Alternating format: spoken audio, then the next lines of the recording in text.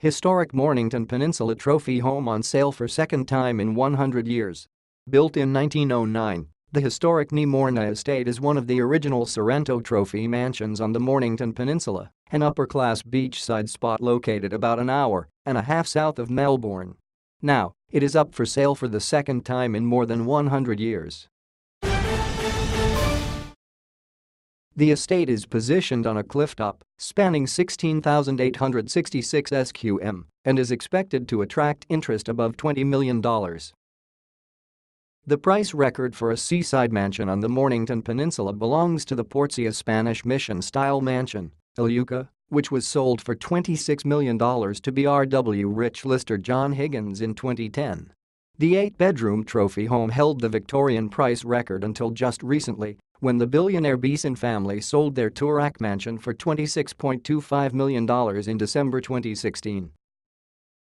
Nee Morna, which means laughing water in the language of the Banjan and Jiru people, is currently owned by former New York-based investment banker Alex Leip.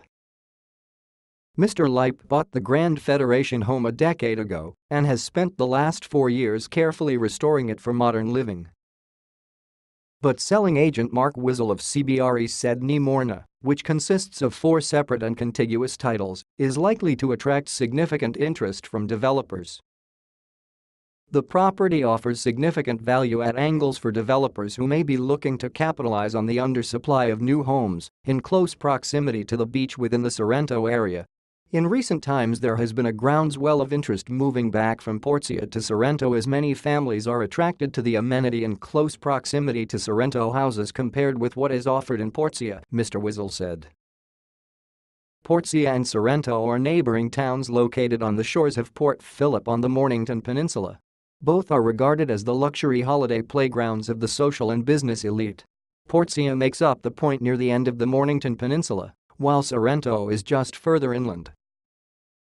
In addition to straight residential, wider development opportunities such as an aged care facility, hospitality and/or some form of conferencing business facility would also be logical outcomes for the property, subject to approvals, Mr. Wiesel added of the development opportunity. However, CBRE is also expecting strong foreign investment interest.